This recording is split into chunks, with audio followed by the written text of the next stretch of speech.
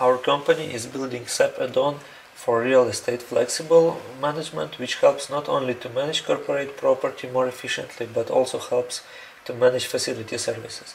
The example of services provided are meeting room reservations, reporting of incidents, catering requests, management of visitors, inventory, and some others.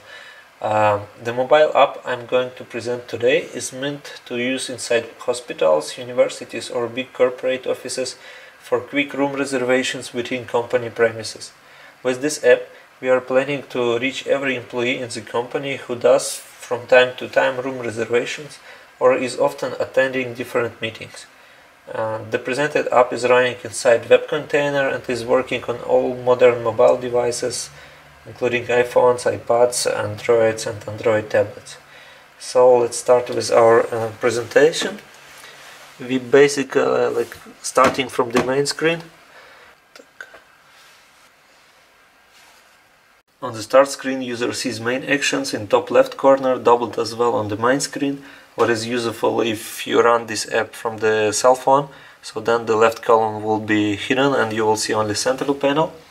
Underneath there are list of meetings, room reservations that shall still happen today. In our case it is morning, so I see all my meetings that shall happen during the day. I can tap on each of them and look where it will take place, at what time exactly. So for example, I can check that room and okay, see this is my meeting reservations, and if I want to go there, so I had to probably I will go from the stairs and then I had to go to the left along the corridor to get there. Of course I can look the same way on the another reservations that I have, or check more during the day what else is available, so like what else reservations I have. Also I can have overview of all my reservations that will happen in the next 2 weeks. See again the all reservations that should happen next 2 weeks. So I can also same way tap on some of the reservations to see where it shall take place. Sometimes buildings are really big, or you had to get better overview, so you can rotate your iPad. I had to do it with my hands because just rotating it on table never works.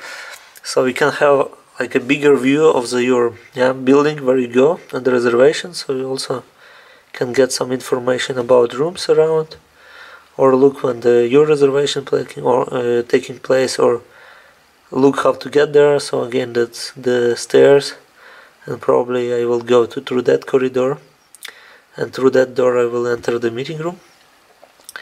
So I can back. I will start with available now action. That's basically the case when you would like to have a meeting right now and you're just looking what is available in around. So that system automatically picks for you your current location, your floor, where you are based on your user records and your office address, and shows which meeting rooms are in around. So you can probably pick some of the meeting rooms you like. You can review shortly the information about room and see that its availability, and if you like this, you just book it. It reconfirms the time when you like to have it. It sets the current time plus 1 hour, and if you are happy with it, you just book the meeting room and it says okay, this meeting room is now reserved for me. Also the similar is obviously the simple reservation, like when you already start with a new reservation and you just you can choose some another building, for example. You can choose the date when it should take place. So when I have Ukrainian localization, so believe me that it means 9th of October.